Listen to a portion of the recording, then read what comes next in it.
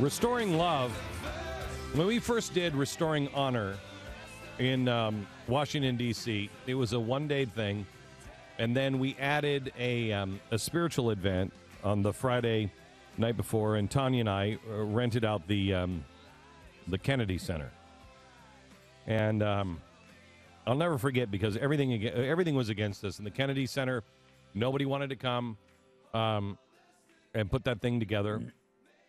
Nobody, the Kennedy Center did not want us there. They threatened to shut us down. They said that we couldn't pray there. And they said, well, it'll just be an opening prayer and a closing prayer. And I said, no, get them back on the phone and tell them that I'm going to have them pray. Every speaker is going to pray. Go ahead, cancel us. And they ended up not canceling us. But they hated us. Every second we were there, they hated us. And then we went to Jerusalem.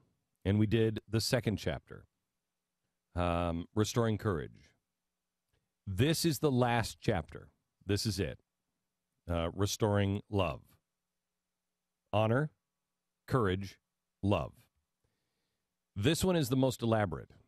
On Thursday night, the American Airlines Center here in Dallas, Texas, is having an event called, I think, Restoring Freedom, and it is from Freedom Works, and it is free pack. Tickets are on sale for that. They're over halfway sold, I think. It's going to be an amazing thing. People come from all over the world. I'm going to be speaking there. Some huge names are going to be speaking there. That's a political event, but not a party political event. Then that morning on the Friday, the 27th, we have, I believe this is the largest food drive ever attempted in America. There are 12 cities. We're trying to fill all these semis up and send them to 12 different cities to fill their soup kitchens. Plus, already 25,000 volunteers have volunteered to come in with their families and work for a few hours. Work at schools, work at libraries, work in the inner city, clean up neighborhoods, clean up parks. 25,000 people. The coordination of this is amazing. That afternoon, there is something else that is going. Under God, Indivisible. James Robison, who is a friend of mine, he got together and put together a huge meeting of the minds with pastors and priests and rabbis to come together and talk about the principles of America and what should be said on the pulpit. James Robison is here now with us. Hi, James. Hey, Glenn, how are you? I'm very good. It was good to see you. What city were we in when I saw you last? Denver. In Denver, just last week, and you introduced me, and you were so kind. Well, you connected. You didn't think you did. You hit it out of the park. It was great, and everyone was thrilled beyond words. Well, I want to ask you this. You told me you were going away to be with God and family, which, every time we talk about the importance of Jesus did that, to get up alone with God, how important it is for us, and especially church leaders who do it, it seems, so seldom. How was your time with God and family? It was great, James. In fact, you could barely get me off the mountain. It was really fantastic. I wrote to my business partner on the plane back, and I said, I wrote him, just a deal, and he wrote to me when I got off the plane. He wrote to me and he said, I can tell this was settling because your note is so clear and so simple. I haven't seen a note like this from you in a long time. So it was very settling. So, James, tell me who you've put together for this event on Friday. Well, it's remarkable. We start in the afternoon at 2:30, and I really encourage people to make it an all-day event. You can get a meal.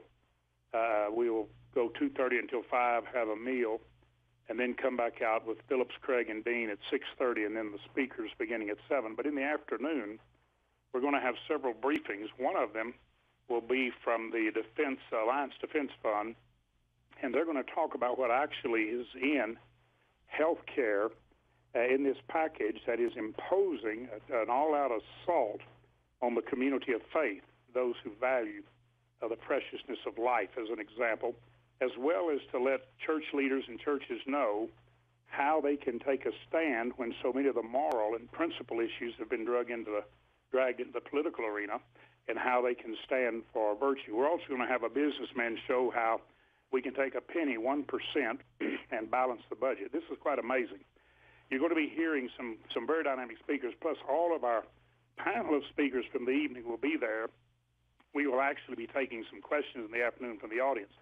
But you're going to be hearing from Dr. Tony Evans, Dr. David Jeremiah, from Franklin Graham, Dr. Ravi Zacharias, my pastor and the one you listen to so often, Robert Morris, Father Jonathan Morris, who's seen so frequently on the Fox News. He's such a tremendous Catholic He's a good guy. Representative.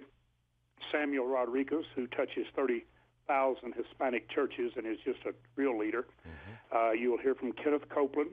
You'll hear from Jay Richards, who co-authored the book Indivisible with me, Pastor John Hagee, Rabbi Spiro, who is probably one of the great economic minds, pastor one of the largest Baptist churches in the country in First Baptist Orlando, Pastor David Ute.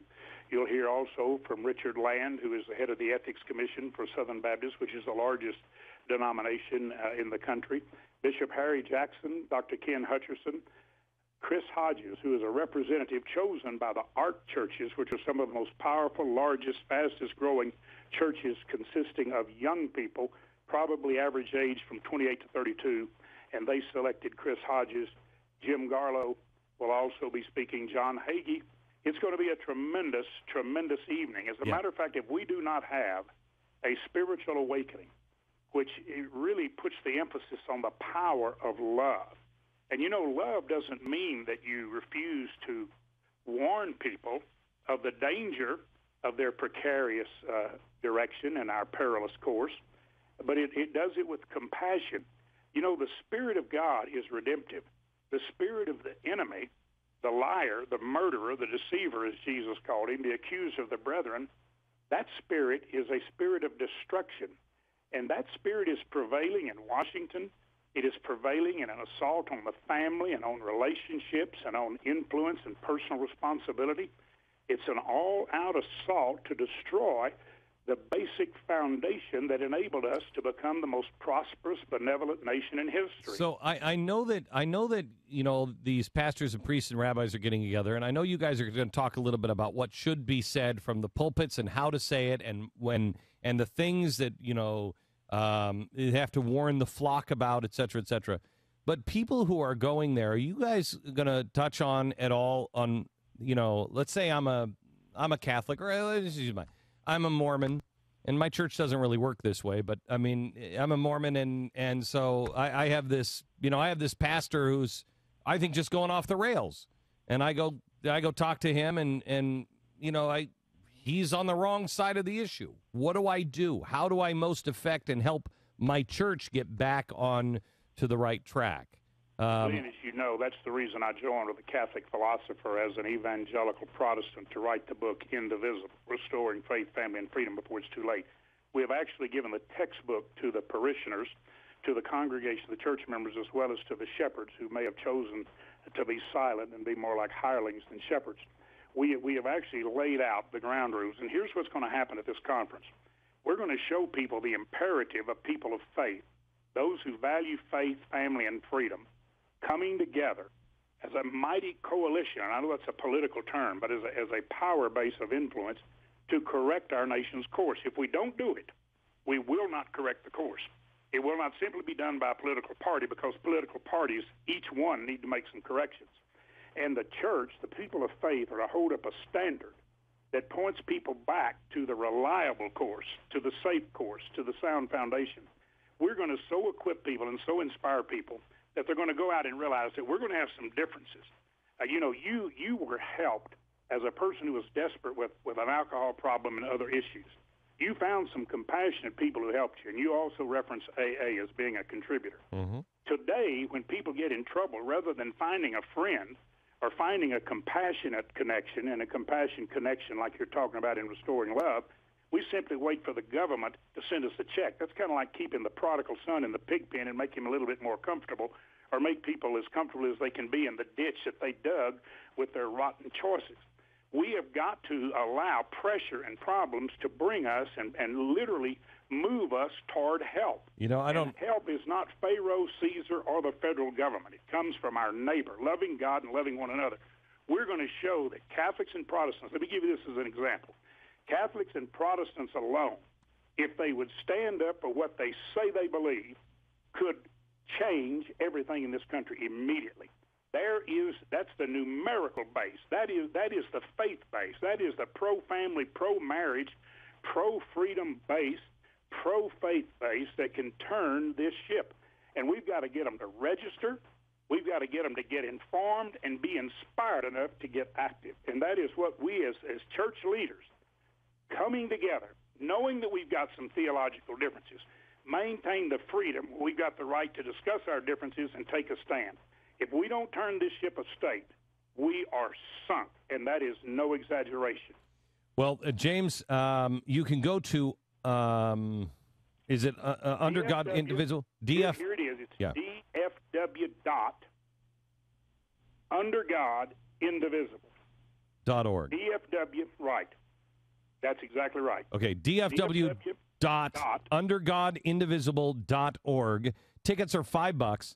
And you can go in and you see all these great speakers, and it'll be a spiritual moment. And James, am I speaking that night or not?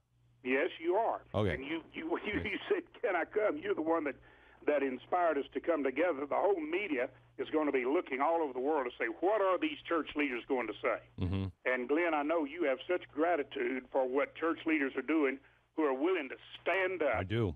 And be a light piercing the darkness, and not remain in silence and comfort and compromise. And you express such gratitude. You know how much I love you. We have developed a wonderful friendship, and I believe that you are 100% right. It's love that never fails. Yep. And we've got to return to love. James, I appreciate it, and I tell you, I support any faith that will stand up for true principles and say them. I'm not for anybody getting up and saying who you should vote for or a party or something like that, but to stand up and say these are true principles and these are God's laws, or what do the founders say? Nature's laws, and nature's God. I mean, they're clear over and over and over again, and anybody who will stand up, I stand with, and I thank you so much for everything that you've done, James, and we'll talk to you again. I pray everyone who's going to be coming to Restoring Love will go ahead and make reservations on DFW.undergodindivisible.org. Thank you. Come be with us. Thank you very much, James. I appreciate it. Find out all the information. If you don't remember that address by the time you get to work or wherever you're going, just go to mercury1.org. And it'll be up. We'll put it up on the front page. Tell somebody to put it up on the front page in case it's not there. But just go to one of the websites that you can remember, and we'll make sure that it is posted there.